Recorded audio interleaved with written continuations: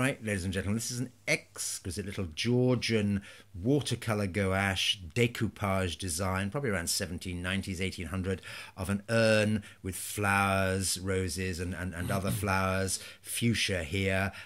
It's from an album. It's been cut out with some of the parts of the white paper left where the cutting out would have been too delicate. It's been cut out and mounted on, at the time, probably in the early 19th century, a sort of sugar paper page from an album. The condition of the backing page is not absolutely great. It's crinkled, it's torn here. It's rather sort of cockled, etc. But it merits, I think, conservation or mounting so that only that section of the decoupage, you can see the relief here, so that part actually is in focus. A delightful thing. The actual page itself, let's measure it, I should have done this before, is about 22 by 30. The design is around 10 by sort of 17 centimeters itself.